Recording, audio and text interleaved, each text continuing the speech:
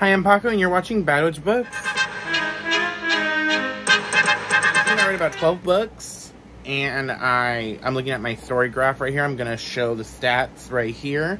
My biggest mood was emotional, because I want to start doing stats, so that's why I'm putting them here. So emotional was my biggest mood.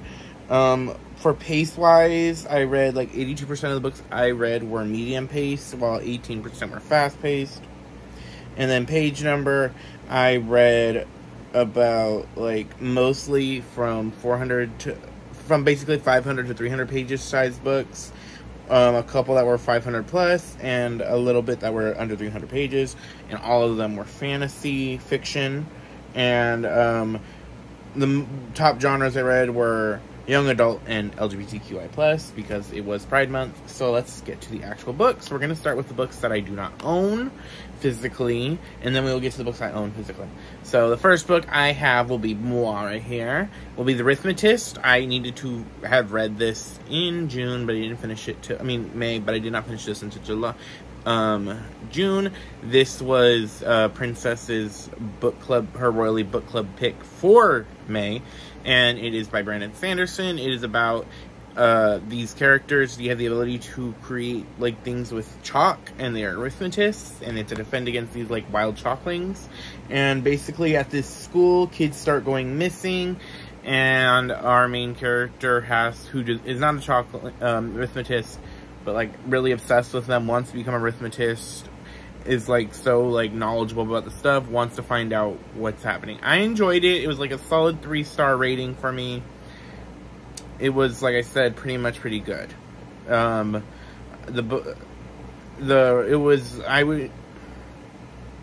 rewind that. I enjoyed it. I gave it 3 stars.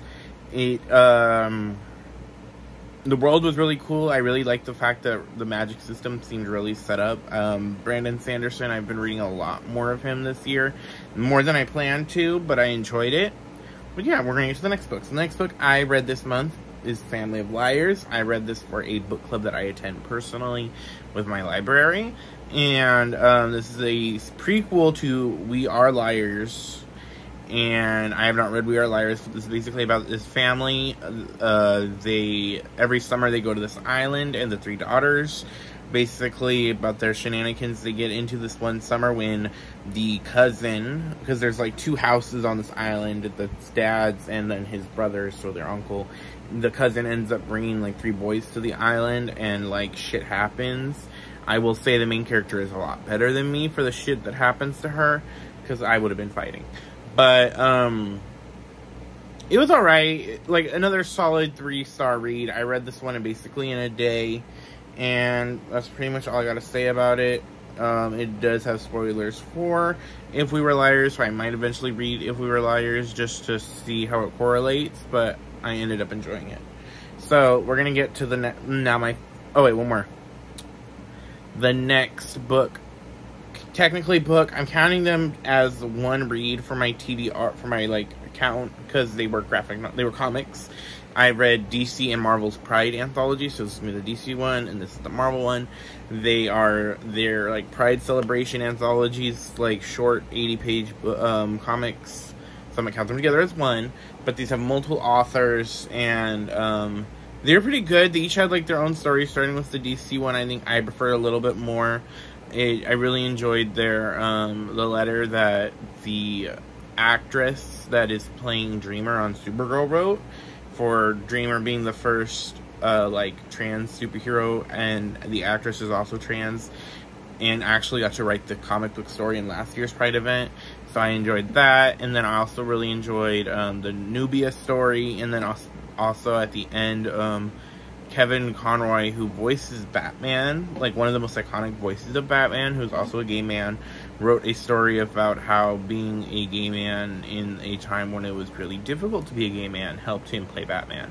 So I really enjoyed that comic. If you ever read that Conroy one, trigger warnings for the F slur is used a lot, but it is used in the story. He uses it to show his experiences. So it was really powerful. To me it was. And then for the Marvel one, I enjoyed it not as much as I enjoyed the DC one, just because I felt like the stories in the DC one hit a little harder for me, or I enjoyed them a little bit more. But I enjoyed it just as much. I enjoyed them. I liked the Marvel Boy and Hercules story about how Marvel Boy is like a scientific future like kind of character, and Hercules, of course, is a Greek myth character, but how they're making their relationship work even though they're so different. I liked the inclusion of the new trans character. I forget her name because she's very new, but her powers are really cool, and they're going to introduce her into the X-Men comics, so I'm excited to see what they do with her. So now we're going to get to the books that I actually own, but I don't rate those books because those are anthologies, so I don't want to really rate them. But okay, on to the next, to my actually physically owned books. So the first book I have is, physical book I have, Jay's Gay Agenda. This is written by Jason June.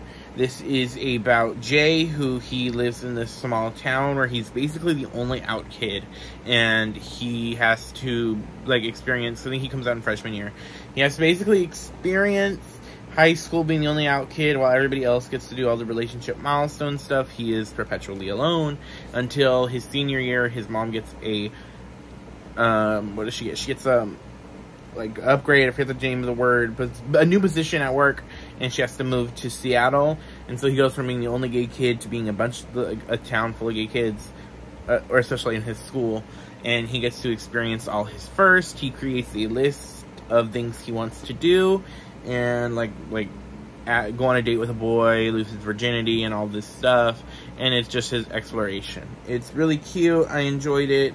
I like the list aspect, and just reminded me of being... I read for June was the Lesbiana's Guide to Catholic School by Sonora Reyes.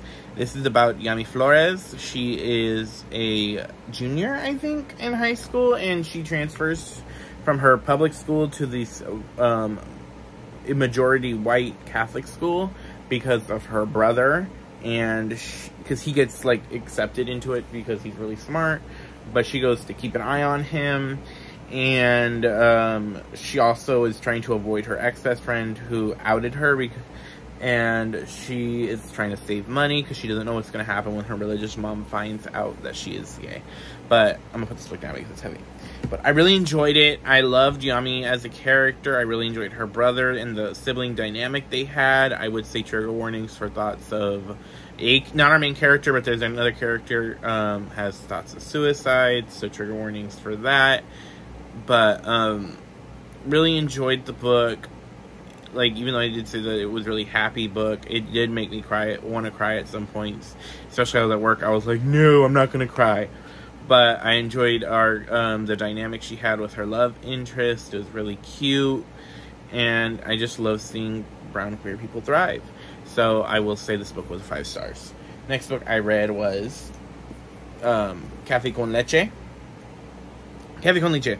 So this is a enemies to lovers, grumpy ex-sunshine, a book about Dio Mori, who his family owns a basically Asian, what is it called? It is a tea shop?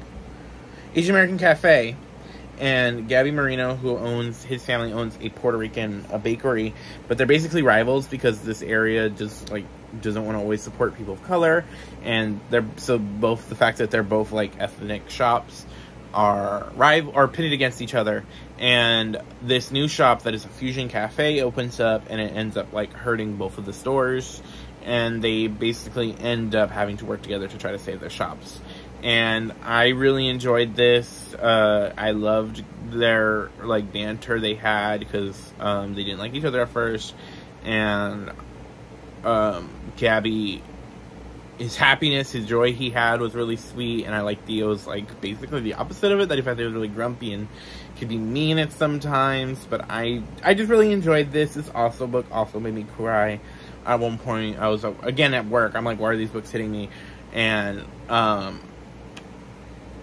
don't know, it was just really sweet, especially the ending. Like, there's a scene at the end that made me like want to cry, and I was like, I can't do this at work. But this is a 4.5 star rate. Like 4 stars, solid, really good.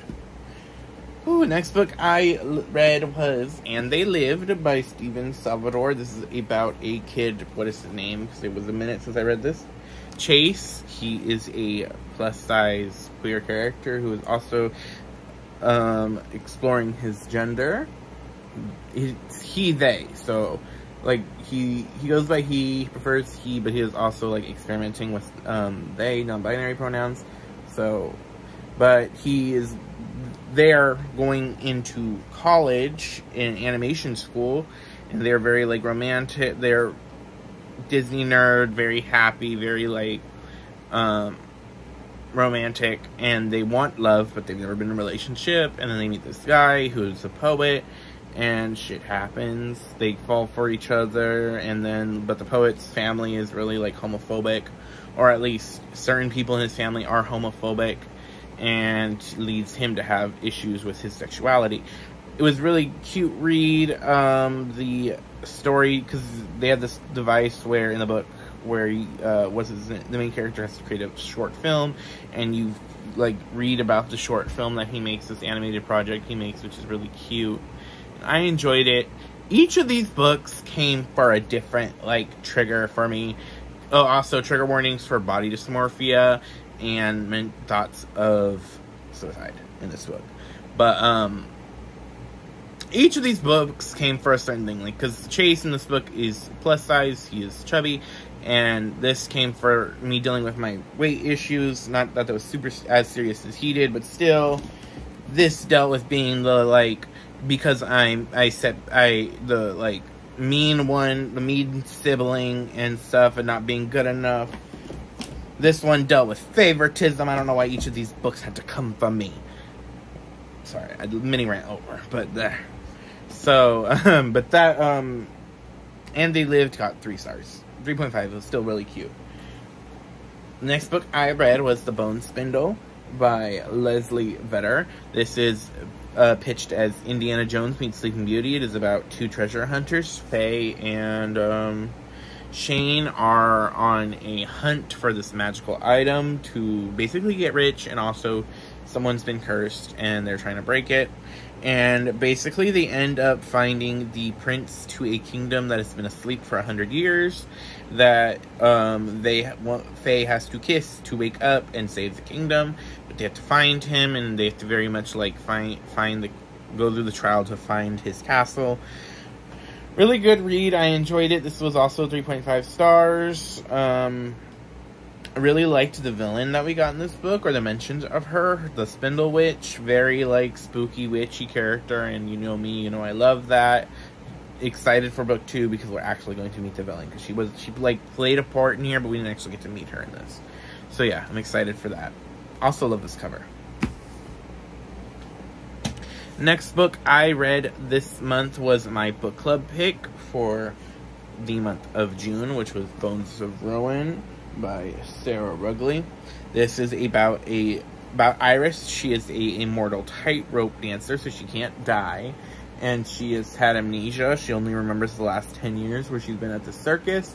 And she basically gets found by this group, and they're like, this guy's like, I could help you find out about your past if you join this tournament for me and win, where she has to fight other people with powers. I enjoyed this. I gave it like a 4-star read. I do have my live show is up, so you guys can watch more thoughts about that if you've read the book, where I do go into spoiler discussions. But I enjoyed most of it. I do feel like some parts did meander a lot, but I enjoyed Iris, the main character. The action scenes were really entertaining and enticing, and the power sets that a lot of people had were really good. But like I said, you could always watch my live show to see more of my thoughts for this. Whew. Okay. Next book I read this month was A Dark and Hollow Star by Ashley Shutteworth. This is about 4 teens in the world. One is a Ironborn princess. The Ironborn are like human and half fae. One is the prince of the summer court and his bodyguard, his grumpy bodyguard, and the other is a former fury.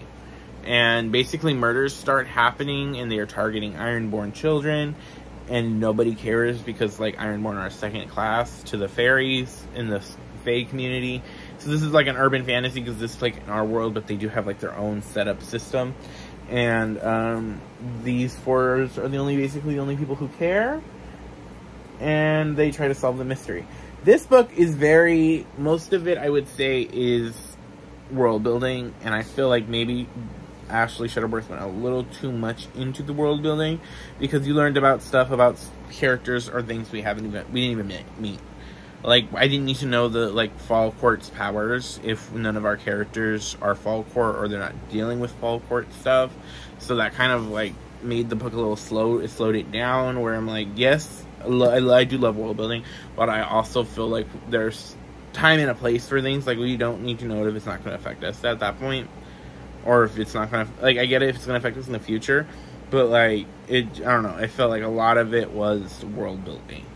And that kind of slowed the book down for me. But I really did I ended up really enjoying the former Fury character. She was really fun, and I'm excited to see what happens with our Prince and Sunshine.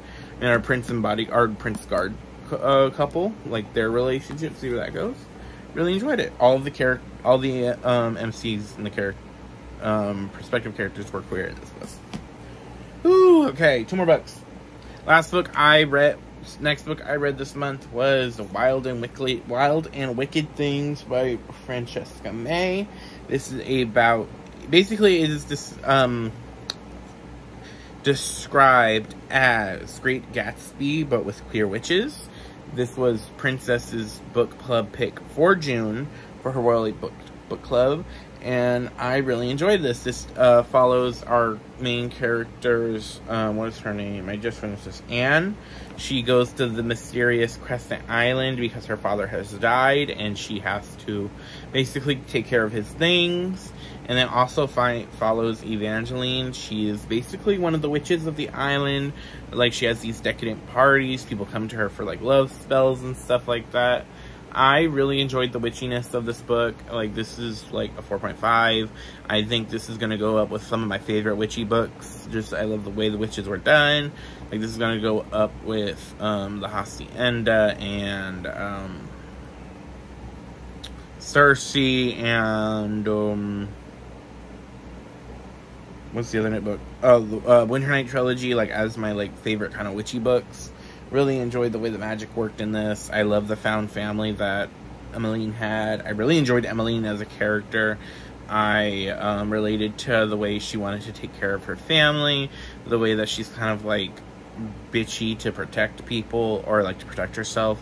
She's not even really that bitchy, but she has, like, that, like, kind of, like, I will get this done. I really enjoyed her as a character. I also loved Isabel and the other characters we meet. But enjoyed this. I would check into the trigger warnings about this, because there is, like, blood magic, so self-harm is involved, and they do discuss abortions, and this, because this takes place in the, like, 19-somethings, so trigger warnings for this book. But really enjoyed it, like 4.5 stars. The last book I read was a reread for me for this month, and it was A Court of Mist and Fury. I tabbed it up. I mean, I think we all know what this is about, but this is the second book in the Corn, Thorns, and Roses series, and it follows Feyre. I enjoyed this. I don't know if I enjoyed it as much. I was able to point out some issues with it that I maybe not have noticed when I read it before. But I do think I'm going to keep it. I'm going to keep it at its 5-star rating, because I still enjoyed it. I still love the parts I loved. I was still at work, like, listening, because I hybrid read this. This is the first book I really ever, like, hybrid read, where I was, like, physically looking and listening at the same time. And I was still, like, at certain parts, like, that's my bitch. I love Nesta. I love Amren. Hill I'll die on is Nesta. But I enjoyed this. I'm so happy I was able to tab this edition up, so that I'm excited to get to do that with A Court of Wings and Ruin on my next month. But those are the books I read this month. I believe my favorite book of the month, of course, I mean, Lesbiana's Guide to Catholic School and Wild and Wicked Things, I think, were my top 2 books of the month. What were your guys' favorite reads of the month? What did you read this month? Check the description down below for all my socials. I will link Princess's channel, because I mentioned her in this video. Yeah, and just know that I know the world seems like it is it is a crazy place right now with everything going on, but try to find at least some joy, because that is the only way we could survive. we can survive in a world. So I will see you guys next time. Like and subscribe if you haven't already.